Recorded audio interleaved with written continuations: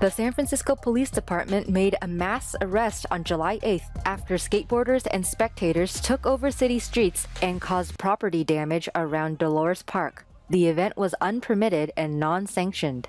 4 minibuses were attacked by graffiti. Officers were attacked with fireworks and bottles. One officer was cut with a blade, and several firearms were seized. Residents asked officers to escort them to their homes. 81 juveniles were cited and released, and 32 adults were arrested. In a statement, San Francisco Police Chief Bill Scott said, "This dangerous and unlawful behavior puts members of the public and our officers at risk of serious injury or worse. This behavior will not be tolerated in our city." The Dolores Park Hill Bomb is an event that has been held on and off for years, in which skateboarders plunge down Dolores Street at full speed. The thrill of this sport attracts young people, but has also caused property damage, resulted in injuries, and caused 1 death in the past. This year, skateboarders started to set off fireworks and vandalized property. In addition to firearms, officers also found unignited fireworks and narcotics paraphernalia during the arrests.